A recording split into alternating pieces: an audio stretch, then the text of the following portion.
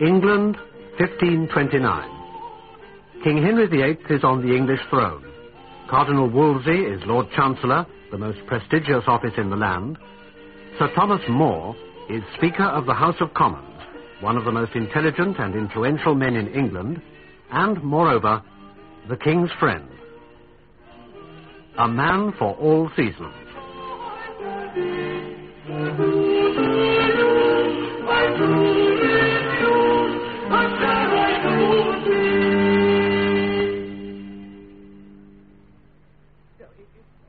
It is perverse to start a play made up of kings and cardinals in speaking costumes and intellectuals with embroidered mouths with me. If a king or a cardinal had done the prologue, he'd have had the right materials. And an intellectual would have shown enough majestic meanings, coloured propositions, and closely woven liturgical stuff to dress the House of Lords. Well, I'll give you a proposition of my own. Now, where's my steward's costume? There's company to dinner. Duke of Norfolk and Master Richard Rich. Ah, here we are. Matthew, the household steward of Sir Thomas More, a common man, a 16th century butler. The 16th century is the century of the common man, like all the other centuries. And that's my proposition. The wine, please, Matthew. It's there, Sir Thomas. Is it good? Bless you, sir. I don't know. Bless you too, Matthew. Every man has his price. Master Richard Rich. But yes, in money, too. No. All pleasure, titles, women, bricks and mortar, there's always something. Childish. Well, in suffering, certainly. By a man with suffering. Impose suffering and offer him escape. Oh, for a moment I thought you were being profound. Good evening, Matthew. Evening, sir. No, not a bit profound. It then becomes a purely practical question of how to make him suffer sufficiently. Richard, you should go back to Cambridge. You're deteriorating. Well, I'm not used. Do you know how much I have to show for 7 months' work? Work? Work! Waiting's work when you wait as I wait. Hard. For 7 months, that's 200 days, I have to show the acquaintance of the Cardinal's outer doorman, the indifference of the Cardinal's inner doorman, and the Cardinal's Chamberlain's hand in my chest. Oh, and also one half of a good morning delivered at 50 paces by the Duke of Norfolk. Doubtless he mistook me for someone. He was very affable at dinner. Oh, everyone's affable here. Also, of course, the friendship of Sir Thomas More. Or should I say acquaintance? Say friendship. Well, there. A friend of Sir Thomas and still no office? There must be something wrong with him. I thought we said friendship. The Dean of St. Paul's offers you a post, with a house, a servant, and £50 a year. What? What post? At the new school. A teacher. Well, a man should go where he won't be tempted. Look, Richard, see this goblet? Look. It's beautiful. Italian. Do you want it? Why, no joke. Keep it. Sell it. Well, thank you, of course. Thank you, but It was sent to me a little while ago by some woman. Now she's put a lawsuit into the Court of Requests. It's a bribe, Richard. Oh. So you give it away, of course. Yes. Well, I'm not going to keep it. And you need it. But of course, if you feel it's contaminated... No, I'll risk it. Why not be a teacher? You'd be a fine teacher, perhaps a great one. And if I was, who would know it? You, your pupils, your friends, God. Not a bad public, that. Oh, the quiet life. You say that. Oh, Richard, I was commanded into office. It was inflicted on me. Can't you believe that? It's hard. Be a teacher. I tell you, Alice, he stooped from the clouds. We'll settle this, my lord. We'll put it to Thomas. Thomas, no falcon could stoop from a cloud, could he? Well, I don't know, my dear. It sounds unlikely. There. I've heard. Well, I've seen falcons do some very splendid things. But how could he stoop from a cloud? He couldn't see where he was going. You see, Alice, you're ignorant of the subject. A real falcon don't care where he's going. That's curious. It was the very first cast of the day. The sun was behind us, and from side to side of the valley, like the roof of a tent, was solid mist. Oh, mist. Well, mist is cloud, isn't it? No. The opinion of Aristotle is that mists are an exhalation of the earth. He stood 500 feet. Like that. Like an act of God, isn't he, Thomas? He's tremendous. Tremendous. What was that of Aristotle's, Richard? Nothing, Sir Thomas, is out of place. I've never found much use in Aristotle myself. Not practically. Great philosopher, of course. Wonderful mind. Exactly, Your Grace.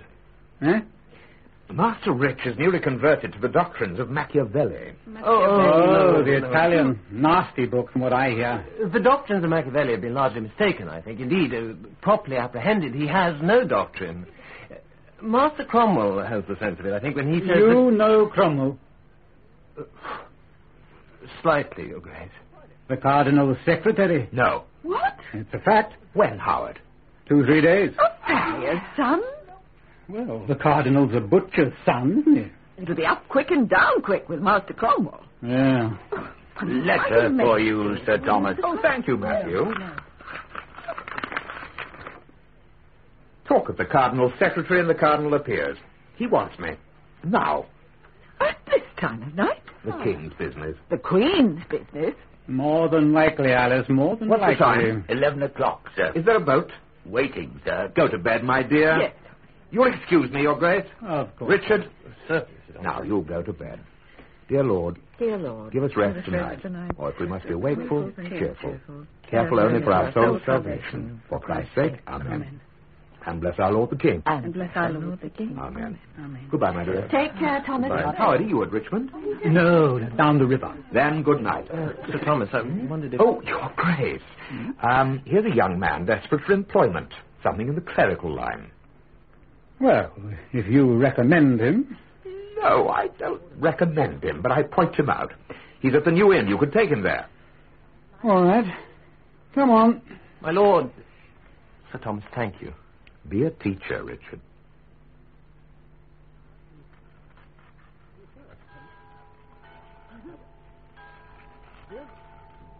Your Grace. It's 1:30. Where have you been? 1 o'clock, Your Grace. I've been on the river.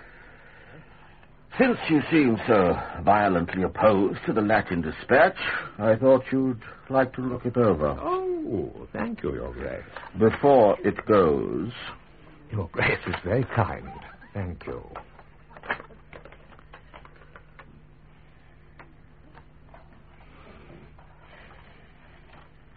Well, what do you think of it? It seems very well phrased, Your Grace.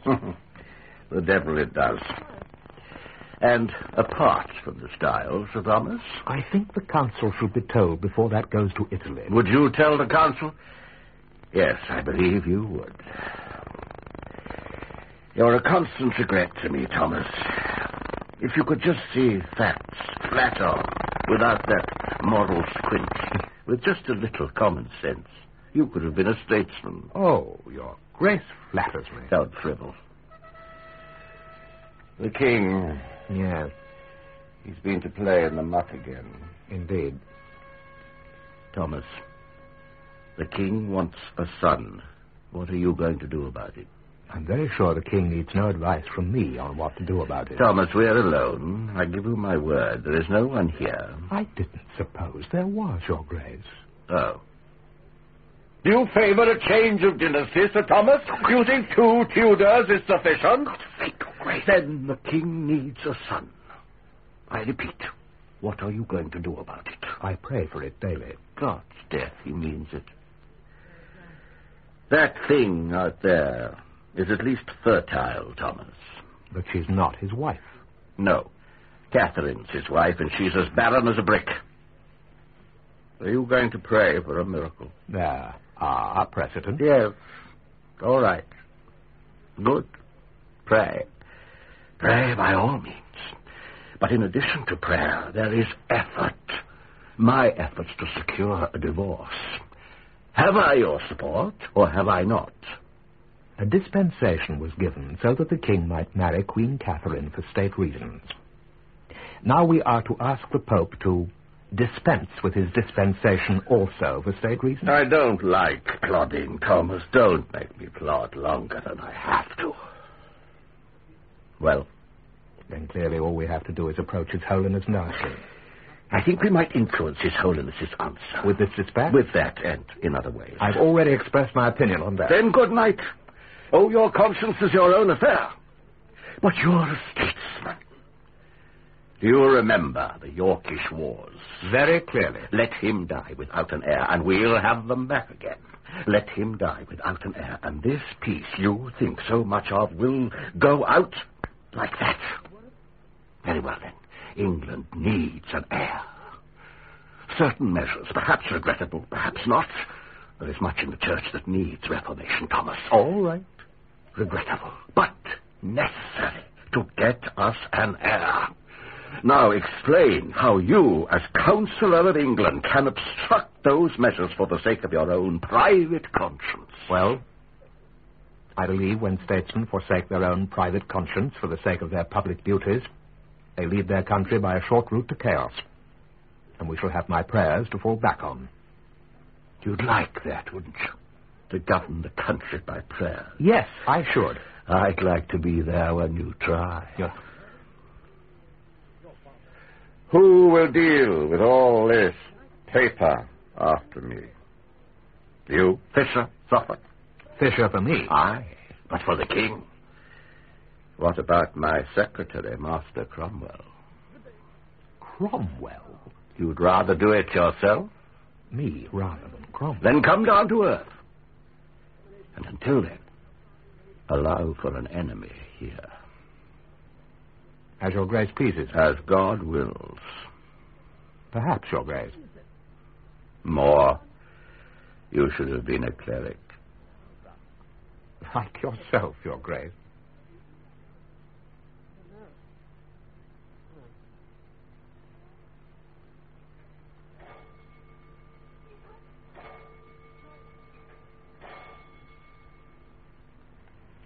Matthew. Allow me, Sir Thomas. Thank you. Is Lady Alice in bed? Yes, sir. Lady Margaret? No, sir. Master Roper's here. At this hour? Who let him in? He's a hard man to keep out, sir. Where are they? Here, Father. Good morning, William. It's a little early for breakfast. I hadn't come for breakfast, sir. Will wants to marry me, Father. Well, he can't marry you. Sir Thomas, I'm to be called to the bar. Oh, congratulations, Roper. My family may not be at the palace, sir, but in the city they... Roper, the answer's no. And will be no, so long as you're a heretic. That's a word I don't like, Sir Thomas. It's not a likable word. It's not a likable thing. The Church is heretical. Dr. Luther's proved that to my satisfaction. Luther's an excommunicate. From a heretic church. Church? It's a shop. Forgiveness by the florin. Job lots now in Germany. Yes, and divorces. Divorces? Oh, half England's buzzing with that. Half England. The Inns of Court may be buzzing. England doesn't buzz so easily. Listen, Roper. 2 years ago, you were a passionate churchman.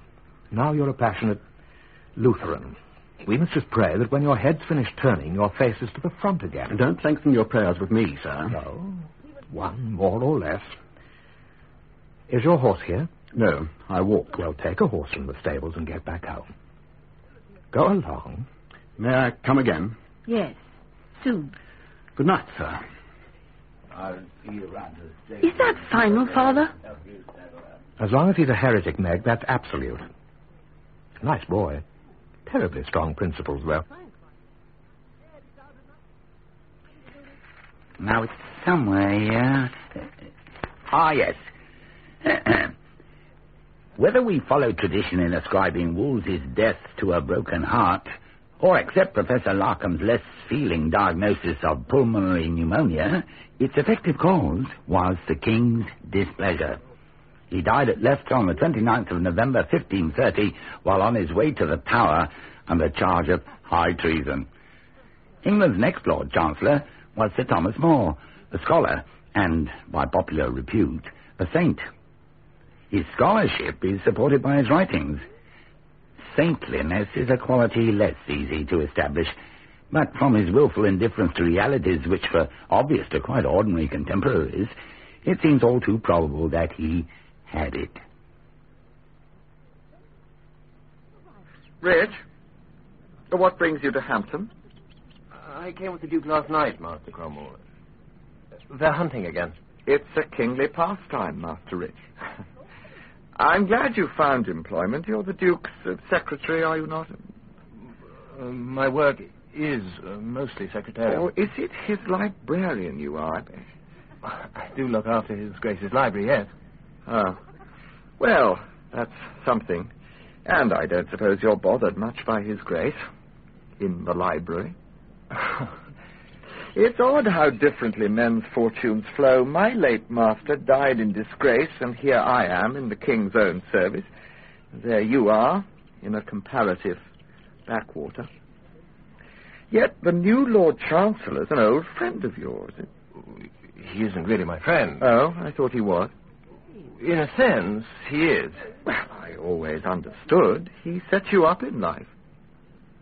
Master Cromwell, what is it that you do for the King? Yes, I should like to know that, Master Cromwell. Signor Chapuis. You've met His Excellency, Rich, the Spanish ambassador, the Duke of Norfolk's librarian. But how should we introduce you, Master Cromwell, if we had the happiness? Oh, sly. Do you notice how sly he is, Rich? Well, I suppose you would call me the King's ear. It's a useful organ, the ear, but in fact it's even simpler than that.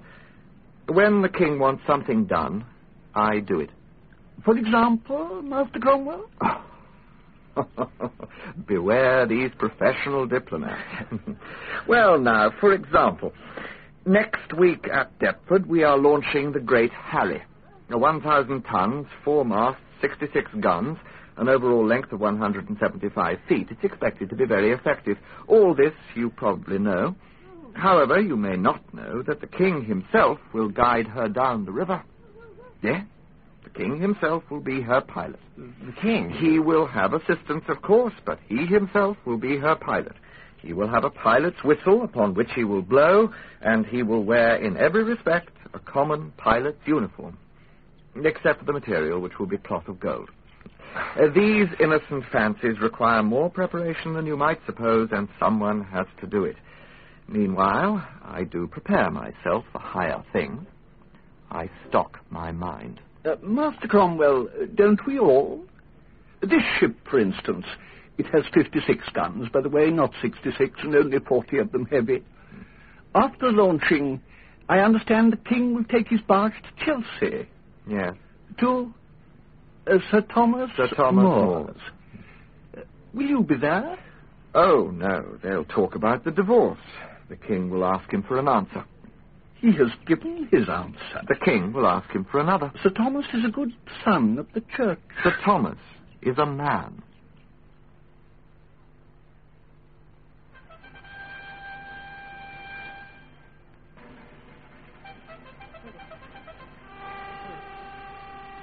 No sign of him, my lord. God's body, Alice, he must be found. He must be in the house. He's not in the house, Mother. Then he must be here in the garden. He takes things too far, Alice. Do I not know it? It will end badly for I him. know that, too. My lady. Now, where is my father? No, sir. Oh, my God. Oh, Jesus. My lady, the King. Yes, fool. And if the King arrives and the Chancellor's not here... My lady, it's not my fault. Lady Alice, Thomas will get no good of it. This is not how Wolsey made himself great. Thomas has his own way of doing things, my lord. Yes, Thomas is unique. But where is Thomas? Thomas! Father, my Lord Chancellor, what sort of fooling is this? Does the King visit you every day? No, but I go to Vespers most days. He's here. But isn't this visit meant to be a surprise? For you, yes, not for him. Father, You pray. propose to meet the King disguised in a cassock as a parish clerk? A parish clerk, my Lord Chancellor. You dishonour the King and his office. The service of God is not a dishonour to any office. Believe me, my friend, I do not Father, belittle pray, the honour Phil. His Majesty Oh, is doing. Phil, in the interest of Father, You Phil. so Phil. You're moving.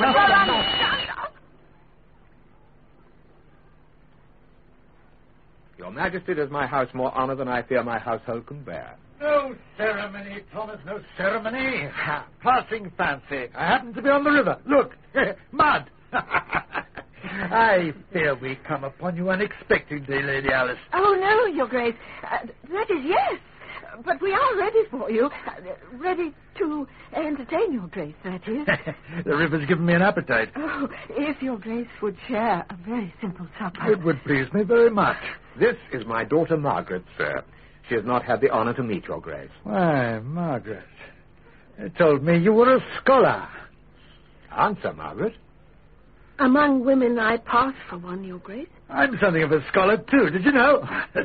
All the world knows Your Grace's book, asserting the 7 sacraments of the Church. Ah, yes. Between ourselves, your father had a hand in that. Thomas? Here and there, your Grace, in a minor capacity. He seeks to shame me with his modesty.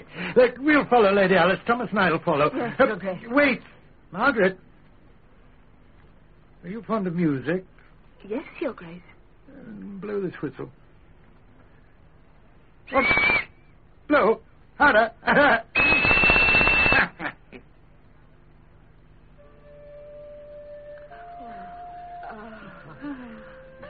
I brought them with me, Lady Alice.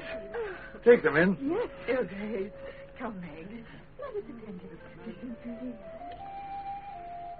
Listen to this, Thomas. Do you know it? No, your Grace, Listen up. Listen.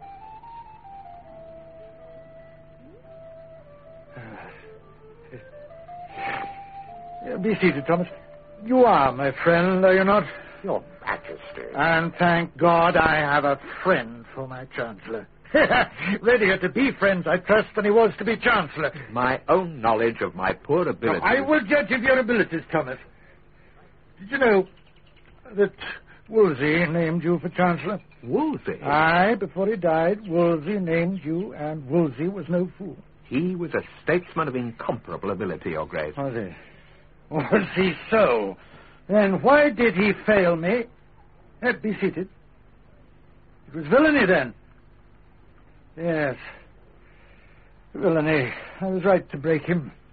He was all pride, Thomas. A proud man, pride right through. And he failed me. He failed me in the one thing that mattered. The one thing that matters, Thomas, then or now. And why? He wanted to be Pope. Yes, he wanted to be the Bishop of Rome. I'll tell you something, Thomas, and you can check this for yourself. It was never merry in England while we had cardinals amongst us. Touching this matter of my divorce, Thomas, have you thought of it since we last talked? Of little else. Then you see your way clear to me? That you should put away Queen Catherine, sire. Oh, alas, as I think of it, I see so clearly that I cannot come with your Grace, that my endeavour is not to think of it at all. Then you have not thought enough. Great God, Thomas, why do you hold out against me in the desire of my heart, the very wick of my heart? There is my right arm. Take your dagger and saw it from my shoulder, and I will laugh and be thankful if by that means I can come with your Grace with a clear conscience. Oh, I know it, Thomas, I know. Your Majesty, I crave pardon if I offend. Speak, then. When I took the Great Seal, your Majesty promised not to pursue me on this matter. Ah, so now I break my word, Mr. Moore. No, I'm joking. I joke roughly. I often think I'm a rough fellow, yes. A rough young fellow. Be seated. That's, magnolia. Yes, we have one like it at Hampton. Not so red as this, though. I'm in an excellent frame of mind. Yeah, beautiful, beautiful. You must consider, Thomas, that I stand in peril of my soul. It was no marriage. She was my brother's widow. Leviticus, thou shalt not uncover the nakedness of thy brother's wife. Leviticus chapter 18, verse 16. Your Grace, but Deuteronomy. Deuteronomy is ambiguous. Your Grace, I am not fit to meddle in these matters. To me it seems a matter for the Holy See. Thomas, does a man need a pope to tell him when he sins? It was a sin, Thomas. I admit it. I repent. And God has punished me. I have no son.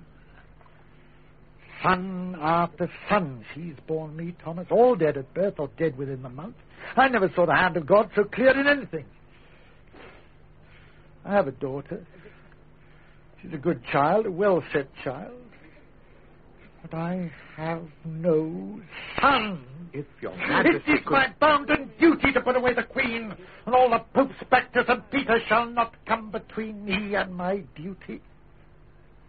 How is it that you cannot see? Everyone else does. Then why does your Grace need my poor support? Because you are honest. What's more to the purpose, you are known to be honest. There are those like Norfolk who follow me because I wear the crown. There are those like Master Cromwell who follow me because they are jackals with sharp teeth and I am their lion. And there is a mass that follows me because it follows anything that moves. And there is you. I am sick to think how much I must displease your Grace. No, Thomas. I respect your sincerity. Respect? Oh, man, it's water in the desert. How did you like our music? That air they played, it had a certain... Well, tell me what you thought of it. Could it have been your Grace's own? Discovered! Now I'll never know your true opinion. And that's irksome, Thomas, for we artists, though we love praise, yet we love truth better. Then I will tell your Grace truly what I thought of it. Speak. To me, it seemed delightful. Thomas, I chose the right man for Chancellor. Yet I must, in fairness, add that my taste in music is reputedly deplorable. No, your taste in music is excellent. It exactly coincides with my own. Touching this other business, mark you, Thomas, I'll have no opposition. Your Grace. No opposition, I say. No opposition. Your conscience is your own affair, but you are my Chancellor. There, you have my word. I'll leave you out of it. But I don't take it kindly, Thomas. And I will have no opposition. I am your Grace's loyal minister. If I cannot serve your Grace in this great matter of the Queen... Queen? I have no queen. Catherine is not my wife. No priest can make her so, and they that say that she is my wife are not only liars, but traitors. Mind it, Thomas. Am I a babbler, your Grace? You are stubborn. If you could come with me, you are the man I would soonest raise. Yes, with my own hand. Oh, your Grace overwhelmed me. 8 o'clock, your Grace. Oh. Lift yourself up, man. Have I not promised? Shall we eat? If your Grace pleases. What will your Grace sing for us? 8 o'clock, you said. Thomas, the tide will be changing. I was forgetting the tide. I'd better go. I'm sorry, your Grace. I must catch the tide, or I'll not get back to Richmond till the... No, don't come. Tell Norfolk. Lady Alice, I must go. I want to catch the tide. Tell the truth, Lady Alice, I have forgotten. In your haven here, a time flows past outside. Affairs call me to court, and so I give him my thanks and say, good night. Good night, your Grace. Good night, your Grace. What's this? You crossed him. Somewhat. Why? I couldn't find the other way. You're too nice altogether, Thomas. Woman, mind your house. I am minding my house. But, Alice, what would you want me to do? Be ruled. If you won't rule him, be ruled. I neither could nor would rule my king. But there's a little area where I must rule myself. It's very little. Less to him than a tennis court. Oh. Look, Alice, it was 8 o'clock, and 8 o'clock Lady Anne likes to dance. Oh. I think so. And you stand between them. I? What stands between them is a sacrament of the church.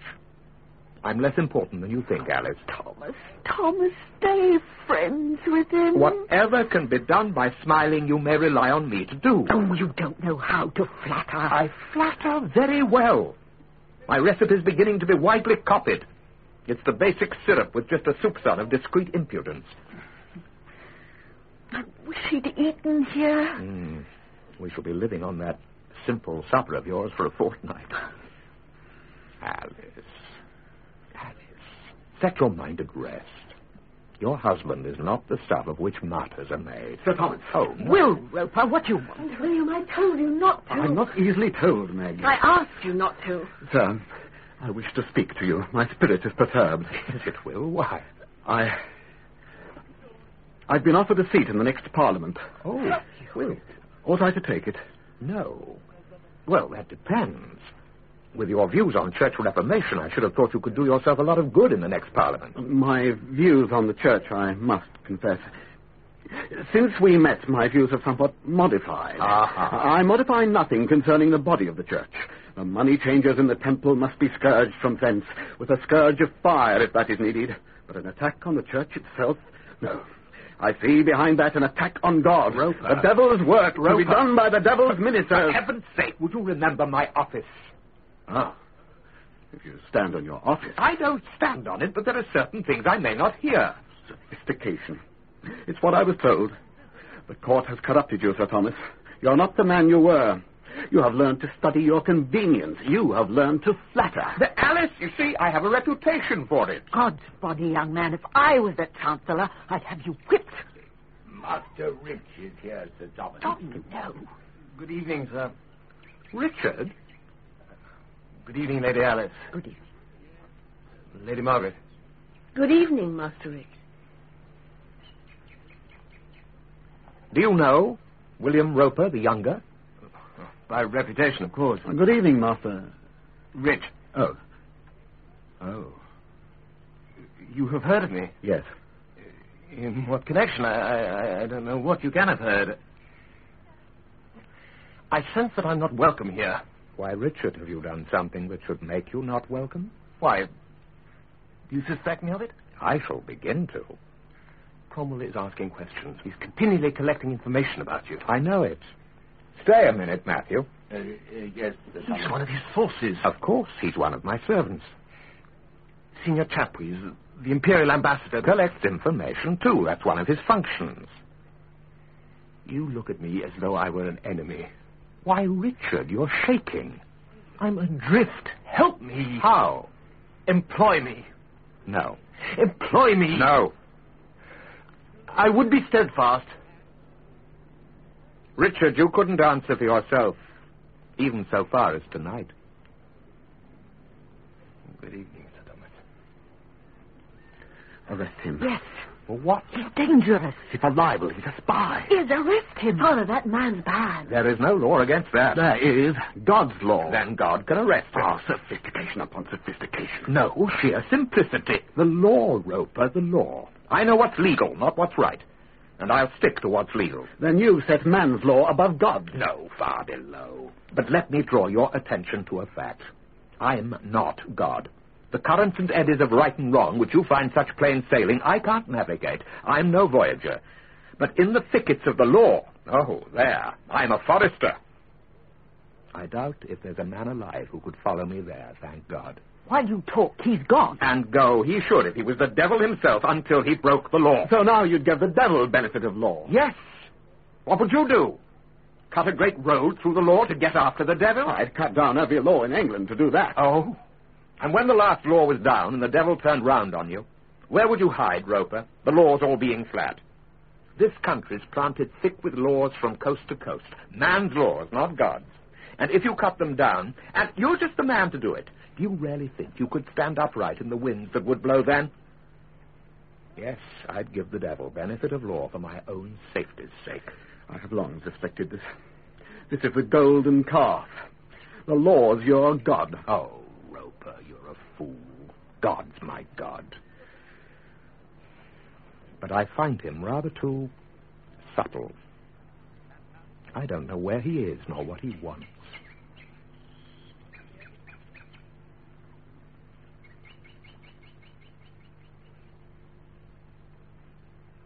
Yes. It may be that I am a little intoxicated, Rich, but not with alcohol. With success. And who has a strong head for success? None of us gets enough of it, except kings, and they're born drunk. Success? What success? Yes. Collector of revenues for York? You do keep your ear to the ground, don't you, Rich? No, better than that. A high constable. Better than that. Better than high constable? Much better. Sir Thomas Paget is retiring. Secretary to the council? It is astonishing, isn't it? No. Master Cromwell, I mean, one sees it's logical. No ceremony, no courtship. Be seated, as His Majesty would say.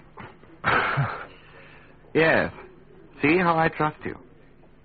Oh, I would never repeat or report a thing like that. What kind of thing would you repeat or report? Well, nothing said in friendship. May I say friendship? If you like. Do you believe that you would never repeat or report anything, etc., etc.? Oh, yes. No, but seriously. Yes. Rich.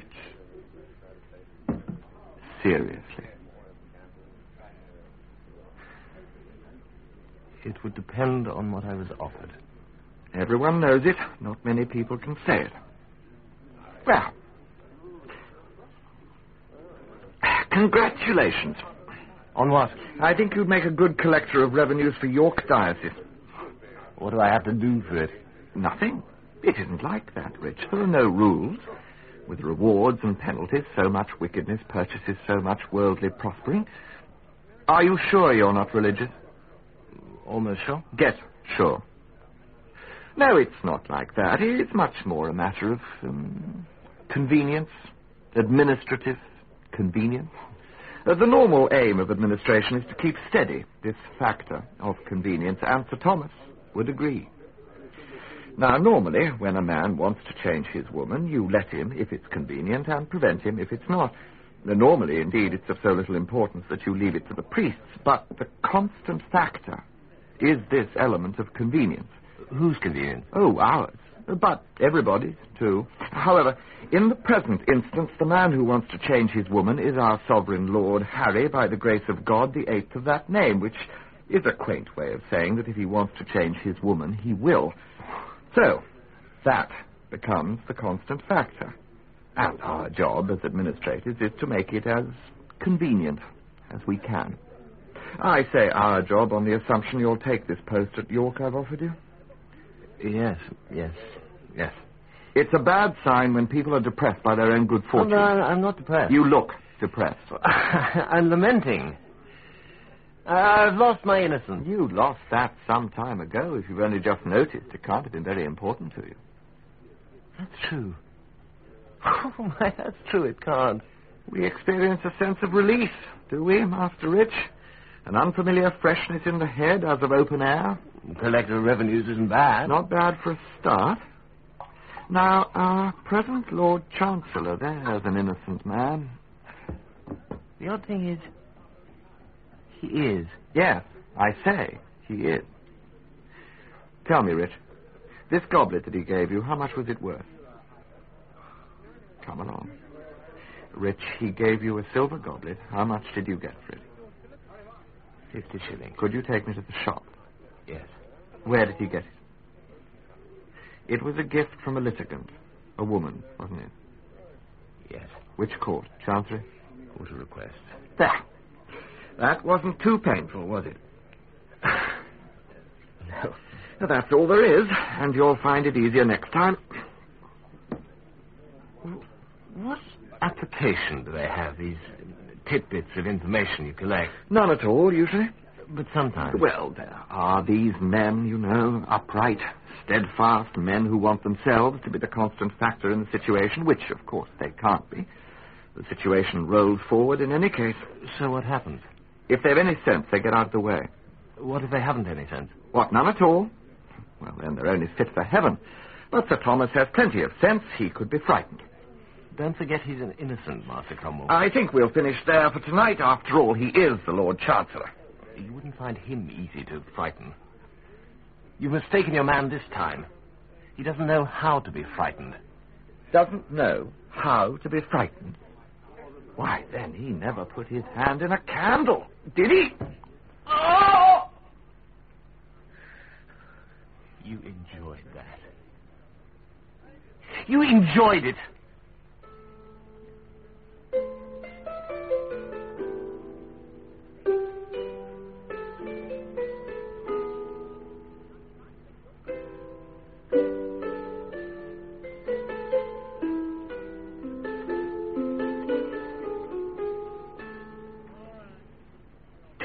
years have passed. It's now the middle of May, 1532. During that time, a lot of water's flowed under the bridge, and among the things that have come floating along it is... here we are. The Church of England, that finest flower of our island genius for compromise. That system, peculiar to these shores, which deflects the torrents of religious passion down the canals of moderation. That's very well put. Typically, this great effect was achieved not by bloodshed, but by simple act of Parliament. Only an unhappy few were found to set themselves against the current of their times, and in so doing to court disaster. For we are dealing with an age less fastidious than our own. Imprisonment without trial, and even examination under torture, were common practice then.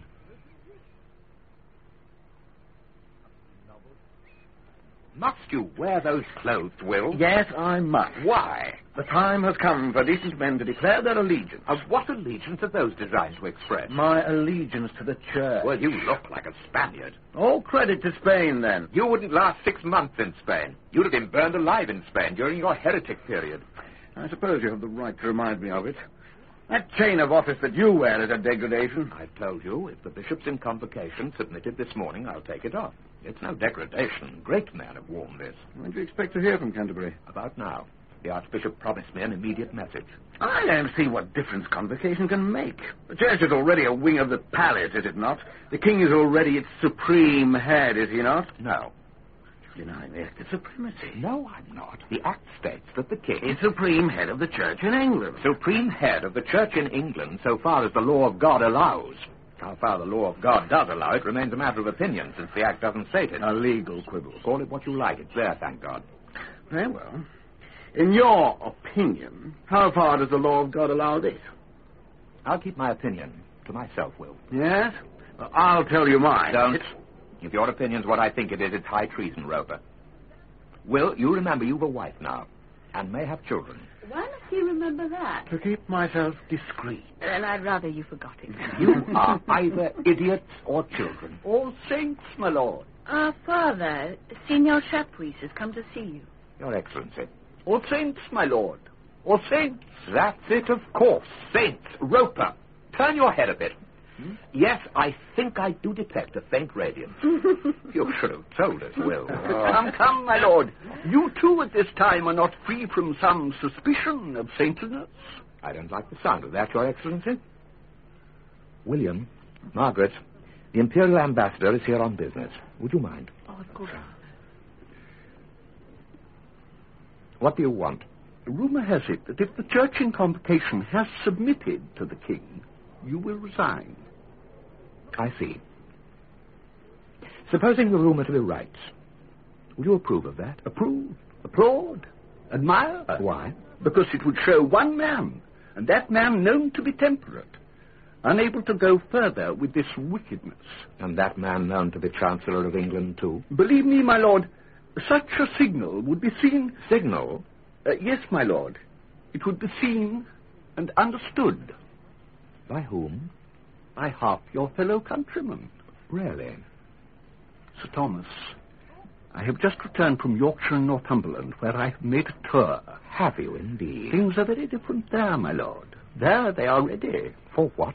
Resistance. Sir Thomas, excuse me, sir. His Grace the Duke of Norfolk. It's all over, sir. They've decided to... One moment, Roper. I'll do this. Thomas. Oh. I was on the point of leaving, Your Grace. Just a personal call. I have been trying to borrow a book, but without success. You're sure you have no copy, my lord? Then I'll leave you. Gentlemen, ladies... Goodbye, Eric. Sir Thomas. I'll do it, Roper. Convocation's knuckled under, Thomas. You have to pay a fine of £100,000. And, we've severed the connection with Rome. The connection with Rome is nice. The connection with Rome. Did anyone resist? Bishop Fisher. Lovely man. Your Grace, this is quite certain, is it? Yes.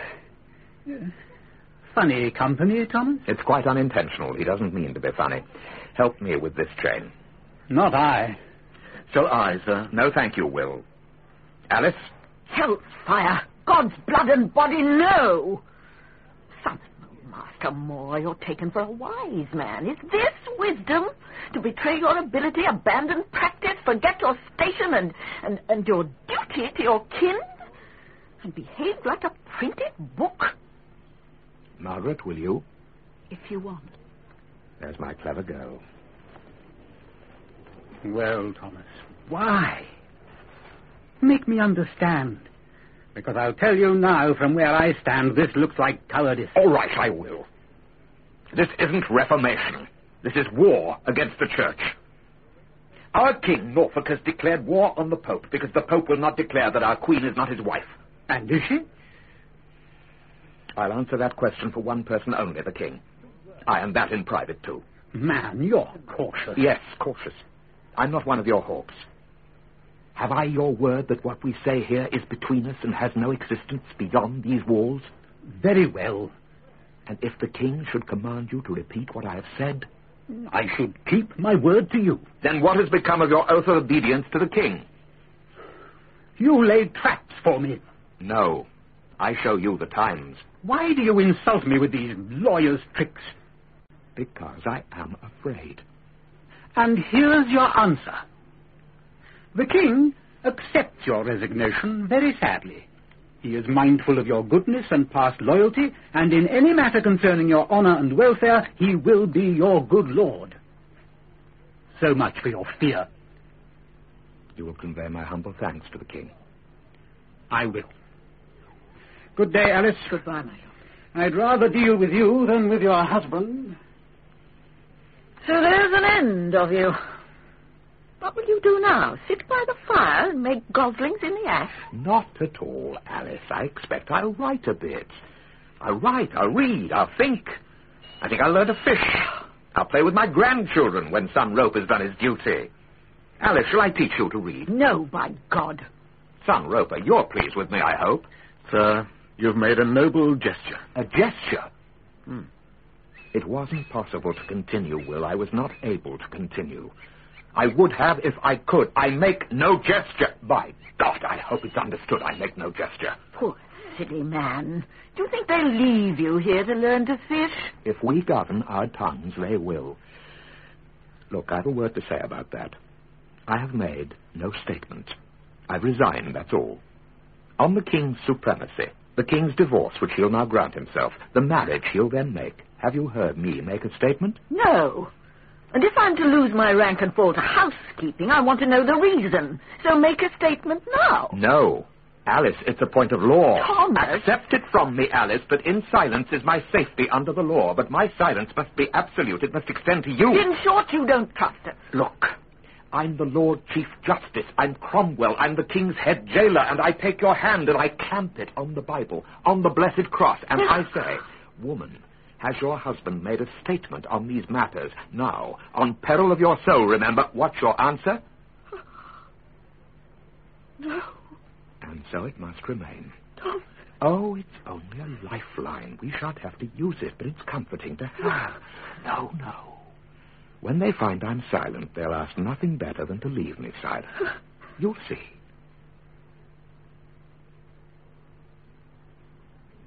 But he makes no noise, Cromwell. He's silent. Why not leave him silent? Not being a man of letters, Your Grace, you perhaps don't realize the extent of his reputation. This silence of his is bellowing up and down Europe. Now, may I recapitulate? He reported the ambassador's conversation to you, informed on the ambassador's tour of the North Country, warned against a possible rebellion there. He did. We may say, then, that he showed himself hostile to the hopes of Spain. That's what I say. Bear with me, Your Grace. Now, if he opposes Spain, he supports us. And with a little pressure, he can be got to say so. And that's all we need, a brief declaration of his loyalty to the present administration. I still say let sleeping dogs lie. The King does not agree with you. What kind of pressure do you think you can bring to bear? I have evidence that Sir Thomas, during the period of his judicature, accepted bribes. What? God damn it, he was the only judge since Cato who didn't accept bribes. When was there last a Chancellor whose possessions after 3 years in office totaled £100 and a gold chain? Sir Richard, it is, as you imply, a common practice, but a practice may be common and remain an offence. This offence could send a man to the Tower. I don't believe it. Richard, you know His Grace, the Duke of Norfolk? Indeed, yes. We're old friends. Used to look after my books or something, didn't you? Come here. This woman's name is Catherine Anger. She comes from Lincoln, and she put a case in the Court of Requests in... A property case, it was. Be quiet. A property case in the Court of Requests in April 1526. And got a wicked false judgment. And got an impeccably correct judgment from our friend Sir Thomas. No, sir, it was not. We are not concerned with the judgment, but with the gift you gave the judge. Tell this gentleman about that. That the judgment, for what it's worth, was the right one. No, sir. I sent him a cup, sir. An Italian silver cup I bought in Lincoln for 100 shillings. Did Sir Thomas accept this cup? I sent it. He did accept it. We can corroborate that. You can go. Go. Is that your witness? No. By an odd coincidence, this cup later came into the hands of Master Rich here. How? He gave it to me. Can you corroborate that? I have a fellow outside who can. He was Moore's steward at that time. Shall I call him? Don't bother, I know him.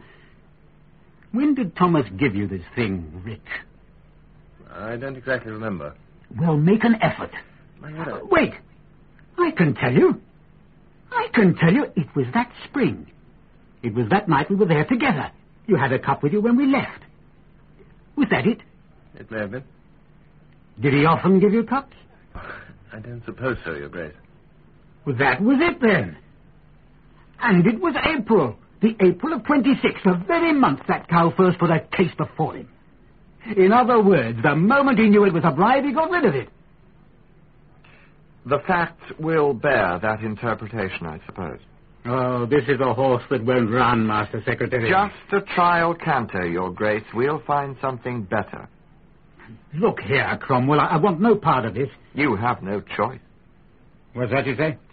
The King particularly wishes you to be active in the matter. He's not told me that. Indeed. He told me. But why? We feel that since you are known to have been a friend of Moore's, your participation will show that there is nothing in the nature of persecution, but only the strict processes of law, as indeed you've just demonstrated. I'll tell the King of your loyalty to your friend. If you like, I'll tell him that you want no part of it, too. Are you threatening me, Cromwell? My dear Norfolk, this isn't Spain. Is this another personal visit, Chapuis, or is it official? It falls between the two, Sir Thomas. Official, then? No, I have a personal letter for you. From whom? From King Charles. You will take it? I will not lay a finger on it. It is in no way an affair of state. It expresses my master's admiration for the stand which you and Bishop Fisher of Rochester have taken over the so-called divorce of Queen Catherine. I have taken no stand. But your views, Sir Thomas, are well known. My views are much guessed at. May I? Alice? Alice? Thomas? This is a letter from King Charles. I want you to see it's not been opened. I have declined it. You see, the seal has not been broken. I do, Thomas. I wish I could ask you to stay, Your Excellency. The bracken fire is a luxury. One I must forego. May I say I'm sure my master's admiration will not be diminished? I am gratified. Your Excellency. Luxury. Well, it's a luxury while it lasts. There's not much sport in it for you, is there? Alice, the money from the bishops. I wish, oh heaven, how I wish I could take it, but I can't. I didn't think you would. Alice, there are reasons.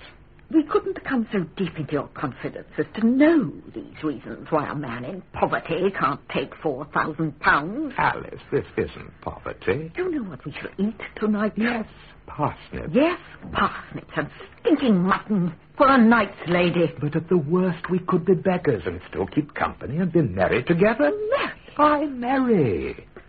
Oh, don't you see, if I'm paid by the church for my writings... This had nothing to do with your writings. This was charity, pure and simple, collected from the clergy, high and low. It would appear as payment. You're not a man who deals in appearances. Oh, am I not, though? If the king takes this matter any further with me or with the church, it will be very bad if I even appear to have been in the pay of the church. Bad? If you will have it, dangerous. But you don't write against the king. I write, and that's enough in times like these. You said there was no danger. I don't think there is, and I don't want there to be. There's a gentleman here from Hampton Court. You're to go before Secretary Cromwell to answer certain charges. Charges? Well, that's all right. We expected that. When? Now. That means nothing, Alice. That's just technique. Well, I suppose now means now. I'm sorry to invite you here at such short notice, Sir Thomas. Good of you to come. Will you take a seat? Thank you. I think you know Master Rich. Indeed, yes, we're old friends. That's a nice gown you have, Richard. Master Rich will make a record of our conversation. Good of you to tell me, Master Secretary. Believe me, Sir Thomas. No, that's asking too much. But let me tell you all the same, you have no more sincere admirer than myself. No need to write yet, Rich. If I might hear the charges. Charges? I understand there are certain charges. Some ambiguities of behavior I should like to clarify. Hardly charges. Make a note of that, will you, Master Rich? There are no charges. Sir Thomas, you know, it amazes me that you, who were once so effective in the world and are now so much retired from it, should be opposing yourself to the whole movement of the time. It amazes me, too. The king is not pleased with you. I am grieved. Yet, do you know that even now, if you could bring yourself to agree with the universities, the bishops, and the parliament of this realm, there is no honour which the king would be likely to deny you? I am well acquainted with his grace's generosity. Very well. Sir Thomas, Rich. Sir Thomas, in the May of 1521, the king published a book, a theological work. It was called A Defence of the Seven Sacraments. Yes, for which he was named Defender of the Faith by His Holiness the Pope. By the Bishop of Rome, or do you insist on Pope? No, Bishop of Rome, if you like. It doesn't alter his authority. Thank you. You come to the point very readily. What is that authority? As regards the church in other parts of Europe, for example, the Church of England, what exactly is the Bishop of Rome's authority? You will find it very ably set out and defended, Master Secretary, in the King's book. The book published under the King's name would be more accurate. You wrote that book. I wrote no part of it. I do not mean you actually held the pen. I merely answered, to the best of my ability, certain questions on canon law which His Majesty put to me, as I was bound to do. Do you deny that you instigated it? It was from first to last the King's own project. This is trivial, Master Cromwell. I should not think so if I were in your place. Only two people know the truth of the matter, myself and the king. And whatever he may have said to you, he will not give evidence to support this accusation. Why not? Because evidence is given on oath, and he will not perjure himself. If you don't know that, you don't yet know him. Sir Thomas More, is there anything you wish to say to me concerning the King's marriage with Queen Anne? I understood I was not to be asked that again. Evidently you understood wrongly. These charges are terrors for children, Mr. Secretary, not for me. Then know that the King commands me to charge you in his name with great ingratitude and to tell you that there never was nor never could be so villainous a servant nor so traitorous a subject as yourself. So I am brought here at last. Brought? You brought yourself to where you stand now. Yes. Still, in another sense, I was brought. So? Yes. You may go home now, for the present. Thank you, Master Cromwell. Richard. I don't like him so well as I did, Rich. There's a man who raises the gale and won't come out of harbour. Father! Father! Do you know, sir, have you heard? We've been looking for you, Father. There should be a new act through Parliament, sir. Act? Yes, sir, about the marriage. Oh. Father, by this act, they're going to administer an oath. An oath? On what compulsion? It's expected to be treason. What is the oath? It's about the marriage, sir. What is the wording? We don't need to know the wording. We know what it will mean. It will mean what the words say. An oath is made of words. It may be possible to take it or avoid it. Have we a copy of the bill? There's one coming out from the city. Then let's get home and look at it. But, sir... Now listen, Will, and Meg, you listen too. God made the angels to show him splendor, as he made the animals for innocence and plants for their simplicity. But man he made to serve him wittily in the tangle of his mind. If he suffers us to fall to such a case that there is no escaping, then we may stand to our tackle as best we can. But, sir... And yes, Will, then we may clamour like champions if we have the spittle for it. And no doubt it delights God to see splendor where he only looked for complexity. But it's God's part, not our own, to bring ourselves to that extremity. Our natural business lies in escaping. So let's get home and study this bill. Now look, I don't suppose anyone enjoyed putting him in prison any more than he enjoys being there. Well, not much more. Jailer. It's a job. The pay scale being what it is, they have to take a rather common type of man into the prison service. But it's a job like any other job. A bit nearer the knuckle than most, perhaps.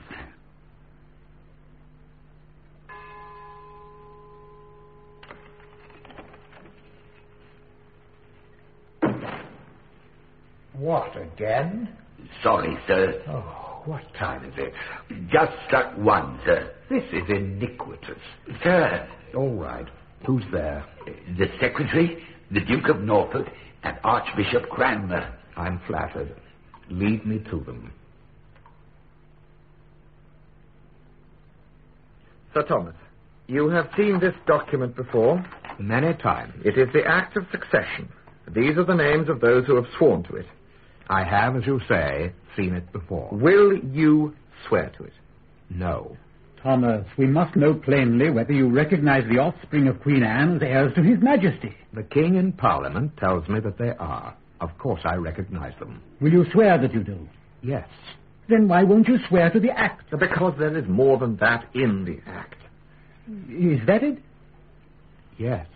Then we must find out what it is in the Act that he objects to. Brilliant. Your Grace, May I try? Certainly, Archbishop. I've no pretensions to be an expert in police work.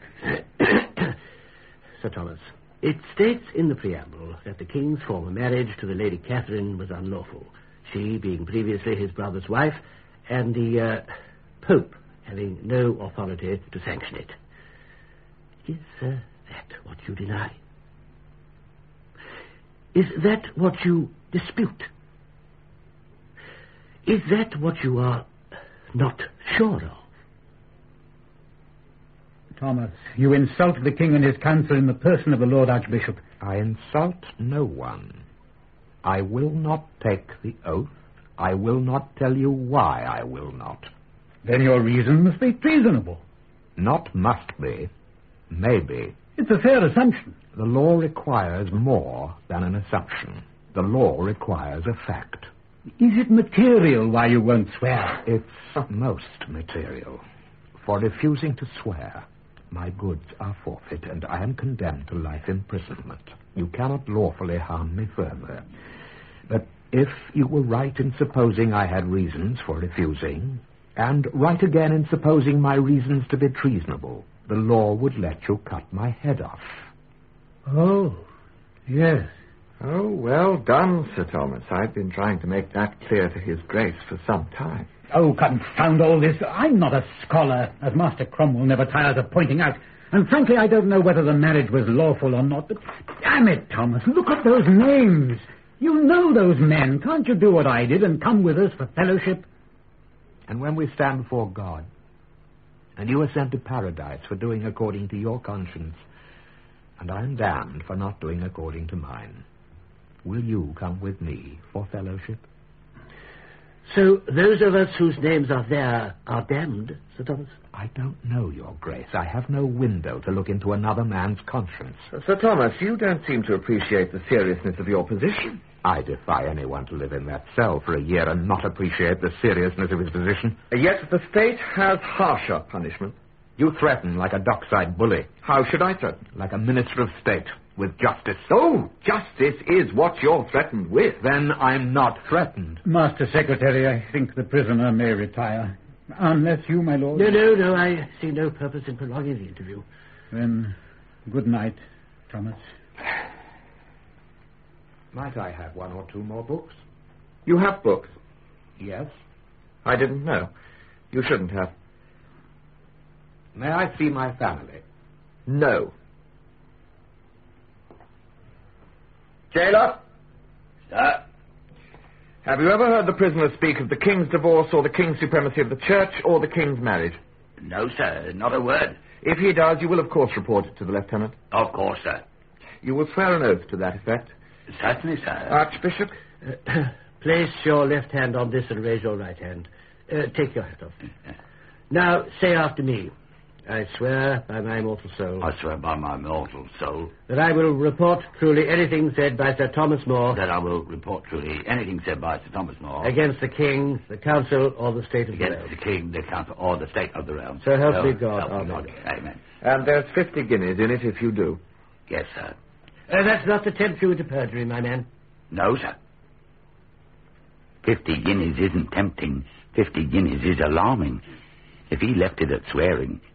But 50, that's serious money. If it's worth that much now, it's worth my neck presently. I want no part of it. They can sort it out between them. I feel my deafness coming on. Wake up, Sir Thomas. What? Your family's here. Sir Thomas. What? Sir Thomas. Margaret! You can visit me! Meg! Alice! Roper! For God's sake, they've not put you in here. No, sir, just a visit. A short one. Jailer, let them in. Can you do that? Yes, sir. I'm allowed to. Oh, thank you. Thank you. Good morning, Father. Oh, good morning. Oh, good morning. Good morning. Good morning, Will. Sir Thomas. Husband, how do you do? As well as need be, Alice. Very happy now. It is an awful thing. Oh, except it's keeping me from you, my dears. It's not so bad. Remarkably like any other place. Yes. Too near the river. We brought you some things. Some cheese. And custard. And these other things. A bottle of wine. Oh, is it good, son Roper? I don't know, sir. Well? Sir, come out. Swear to the act. Take the oath and come out. Is this why they let you come? Yes. Meg's under oath to persuade you. That was silly, Meg. How did you come to do that? I wanted to. When a man takes an oath, Meg, he's holding his own self in his hands, like water. And if he opens his fingers then, he needn't hope to find himself again. Some men aren't capable of this, but I'd be loath to think your father one of them. So should I. Then... There's something else I've been thinking. Oh, Meg.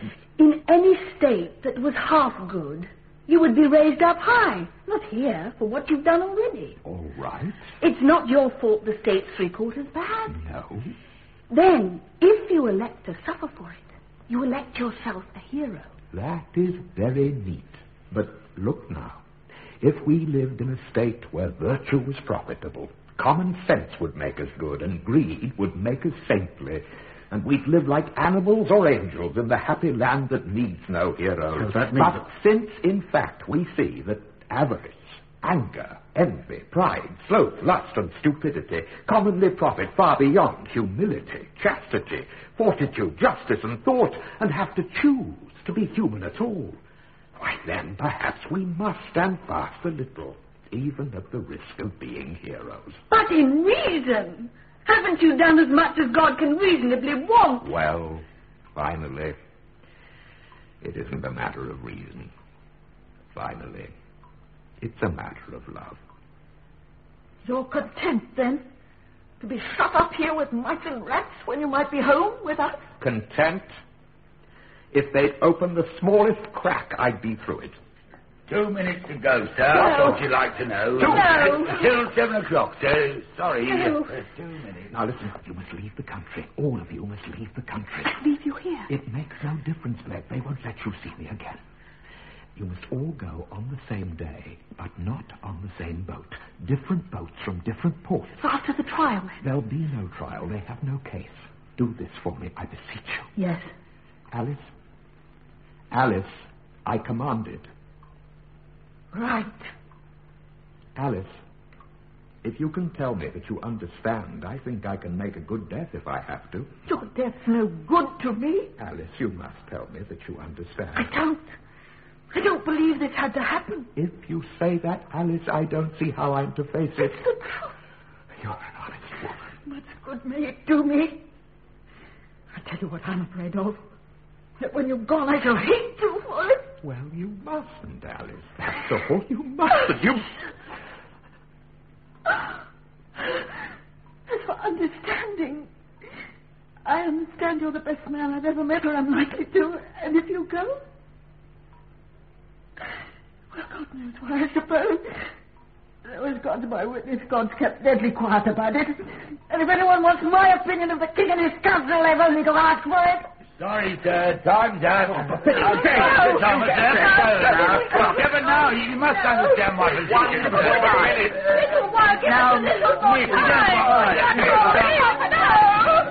Now come along. Monsieur, give the father. We got to say goodbye. No trouble. Alice, goodbye, my love. Goodbye. What you like now. Goodbye. No. Goodbye. You're doing your husband no good. You understand my position, sir. There's nothing I can do. I'm a plain and simple man and just want to keep out of trouble. Oh, sweet Jesus! These plain, simple men!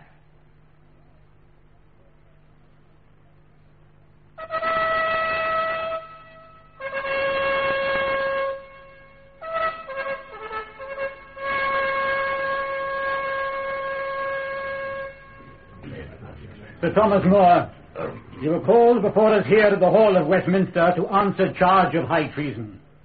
Nevertheless, and though you have heinously offended the King's Majesty, we hope, if you will even now forethink and repent of your obstinate opinions, you may still taste his gracious pardon. My lords, I thank you. Howbeit, I make my petition to Almighty God that he will keep me in this my honest mind to the last hour that I shall live. As for the matters you may charge me with, I fear from my present weakness that neither my wit nor my memory will serve to make sufficient answers. I should be glad to sit down. Be seated. Master Secretary Cromwell, have you the charge? I have, my lord. Then read the charge. It is the same charge, Sir Thomas, that was brought against Bishop Fisher. The late Bishop Fisher, I should have said. Late Bishop Fisher was executed this morning. Master Secretary, read the charge. That you did conspire, traitorously and maliciously, to deny and deprive our liege Lord Henry of his undoubted certain title, Supreme Head of the Church in England. I have never denied this title. You refused the oath tendered to you at the time. Silence is not denial. And for my silence I am punished with imprisonment. Why have I been called again? On a charge of high treason, Sir Thomas. For which the punishment is not imprisonment. Death comes for all of us, my lords. Yes, even for kings he comes, to whom amidst all their royalty and brute strength he will neither kneel nor make them any reverence, nor pleasantly desire them to come forth, but roughly grasp them by the very breast and rattle them until they be stark dead, so causing their bodies to be buried in a pit and sending them to a judgment, whereof at their death their success is uncertain. Treason enough here. The death of kings is not in question, Sir Thomas. Nor mine, I trust, until I'm proven guilty. Your life lies in your own hands, Thomas, as it always has. For our own deaths, my lord, yours and mine, dare we for shame desire to enter the kingdom with ease when our Lord himself entered with so much pain? Now, Sir Thomas, you stand upon your silence. I do. A silence betokening the most eloquent of denials. Qui tacit consentire. The maxim of the law is, silence gives consent. If, therefore, you wish to construe what my silence betokened, you must construe that I consented, not that I denied. Is that what the world, in fact, construes from it? Do you pretend that is what you wish the world to construe from it? The world must construe according to its wits. This court must construe according to the law. I put it to the court that the prisoner is perverting the law, making smoky what should be a clear light, to discover to the court his own wrongdoing. The law is not a light for you or any man to see by. The law is not an instrument of any kind. The law is a causeway upon which, so long as he keeps to it, a citizen may walk safely. In matters of conscience.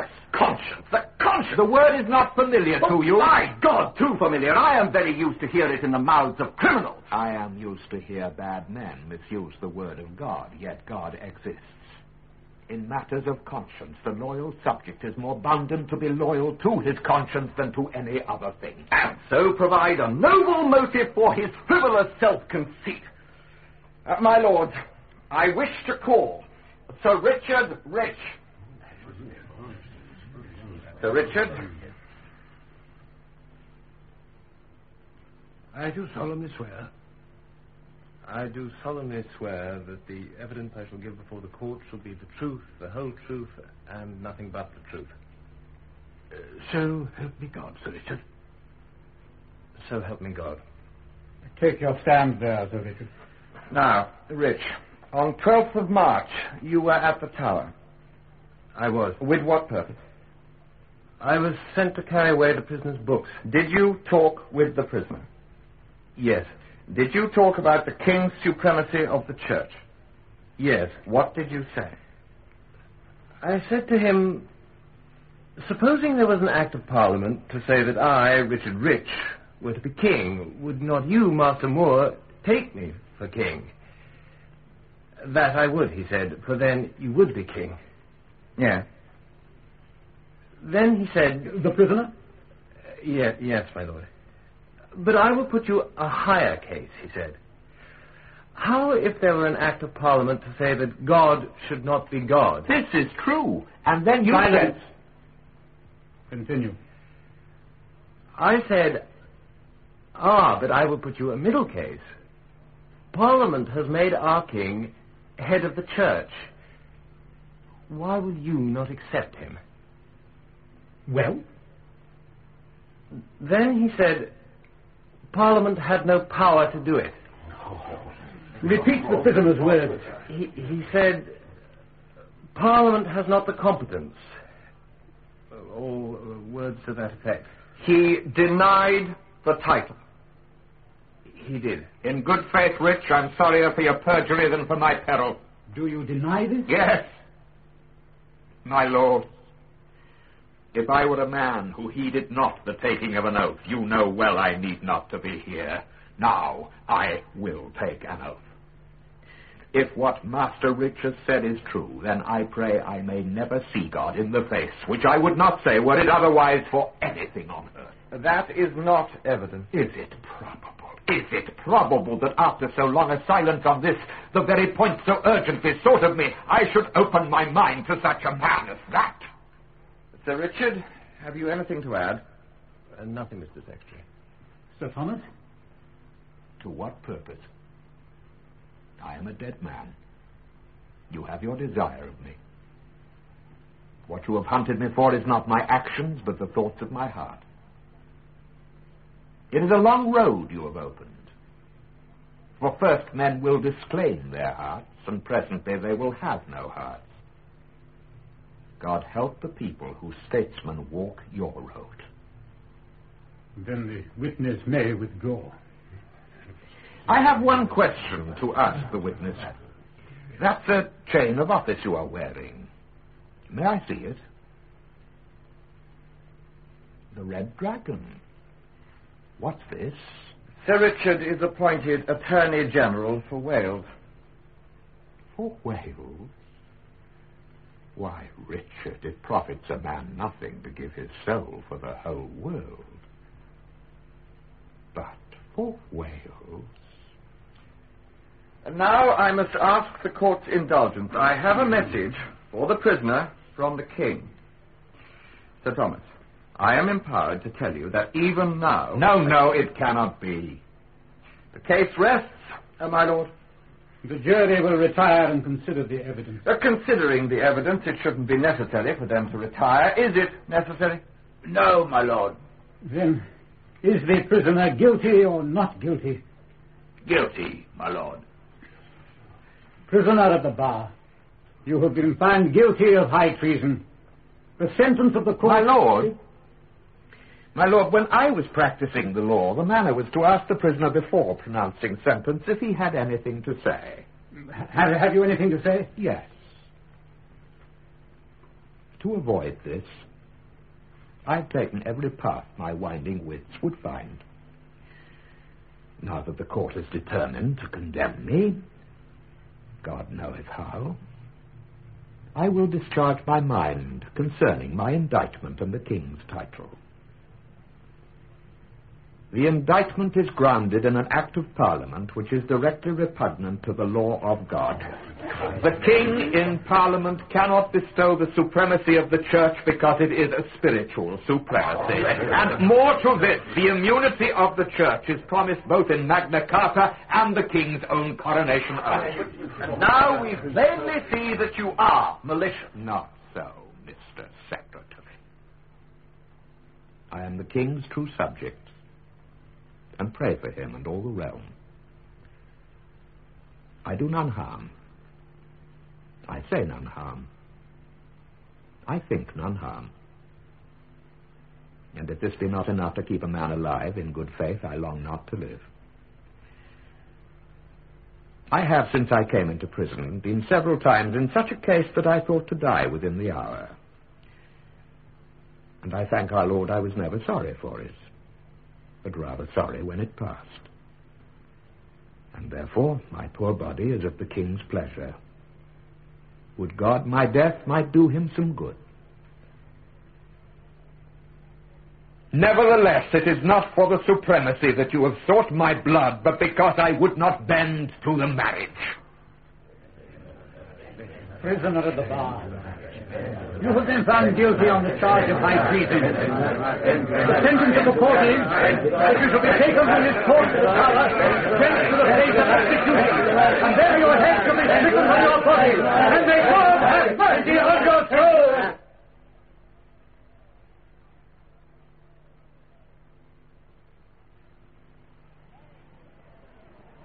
I can come no further, Thomas. Here, drink this. Howard, my master had evil and gall, not wine, given him to drink. Let me be going. Father! Father! Master, have patience. Trouble not thyself. Death comes for us all, even at our birth, death does but stand aside a little. It is the law of nature and the will of God. You have long known the secrets of my heart.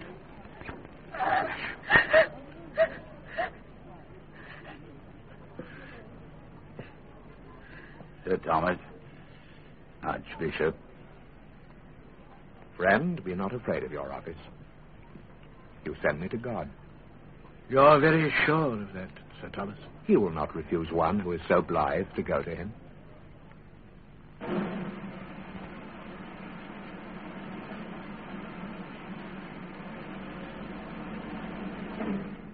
Behold the head of a traitor!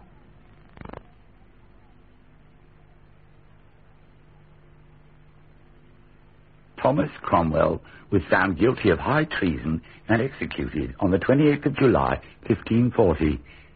Norfolk was found guilty of high treason and should have been executed on the 27th of January, 1547. But on the night of the 26th of January, the king died of syphilis, Wasn't able to sign the warrant. Thomas Cromwell, that's the Archbishop, was burned alive on the 21st of March, 1556. Richard Rich became a knight and solicitor general, a baron and Lord Chancellor, and died in his bed. So did I. And so I hope will all of you.